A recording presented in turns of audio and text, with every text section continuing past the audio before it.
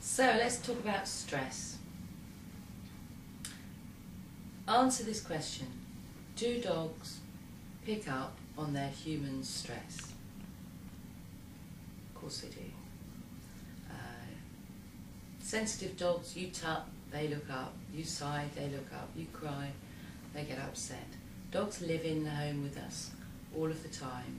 And if we're under stress, then they're under stress. Now, what is stress? According to the Health and Safety Executive in England, who are concerned about stress in the workplace, which costs millions of lost man days, they've defined stress as the adverse reaction people have to excessive pressures or other types of demands placed on them. So it's interesting, it's the adverse reaction people have. To one person, something could be stressful, to another person it's not stressful at all. So, to me that sort of indicates that it's up to us to build our stress muscles, if you like, so that we can deal with more and get less stressed out by life. And that's a whole other subject. But let me just tell you what stress can do to the human body. It can lead to back pains, sore shoulders and tummy upsets. We all know that. When we're stressed out, we start aching. In extreme cases, it can lead to heart disease, anxiety and depression, and it also can exacerbate inflammatory conditions like eczema, asthma and arthritis. And again, in extreme, it is associated with cancer. So you don't really want to be stressed, and I guess if you knew how not to be, you wouldn't be. But the fact is, your dog is living with you while you're going through all that. And there's a lot of people in the complementary healthcare field who feel that dogs pick up their owners' illnesses and carry them. So, okay, imagine the situation. You're at home, you just had a nasty letter from the bank manager, we're in the middle of a recession, and people are worrying about all sorts of things, and you end up rowing with your husband or your wife, and the dog's there with you. So what happens? The stress response starts to kick in. And what happens is the lungs pump faster and the heart races, blood pressure rises, which charges the muscles and sharpens the mind. Endorphins numb the body.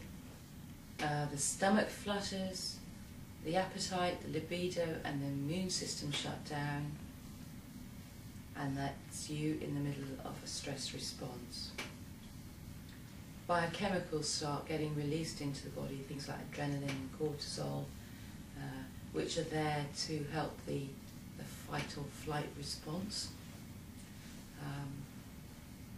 Problem is, in this modern world, is we can't use those chemicals. We can't go around, we try not to go around screaming at people, and we try not to bash them on the head with axes. So we've got all these chemicals swarming around the body. We've got this physiological response. We've got nowhere to go with it.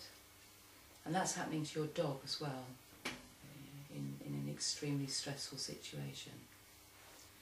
We also know from scientific research is that the effects of stress from violence and disaster can linger for years.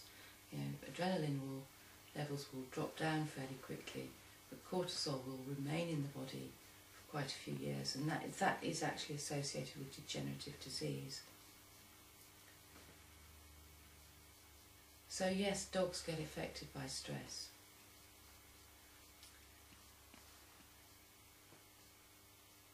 The dog's environment also can lead to stress. If your dog's locked at home all day while you're out at work, locked in the kitchen, locked in a barn, locked in a kennel, that's stressful, that's boring, and boredom can also lead to stress responses. There are many nutrients that feed the hormones that help us deal with stress. So, for example, vitamin C is an anti-stress nutrient. Vitamin B5 is anti-stress. Both of those vitamins are highly unstable. They're easily lost in the cooking process, and they're lost with exposure to light and air and so on. So if you've got a huge bag of so-called complete and balanced pet food, because it's cheap and you dig your way down to the bottom of the bag over a month or so, then if it's there in the first place, which is questionable, it's certainly not going to be there when you get to the bottom of the bag. So you need to give your dog a good diet to help them deal with stress, and yourself as well. And also it can be stressful for a dog not to have consistency, basic training, so that the dog knows what's expected of him and what isn't allowed. That leads to stability and reduces stress. So we can make a huge impact on our dogs, on their health, not just their emotional health, but also their physical health, by looking after our stress levels.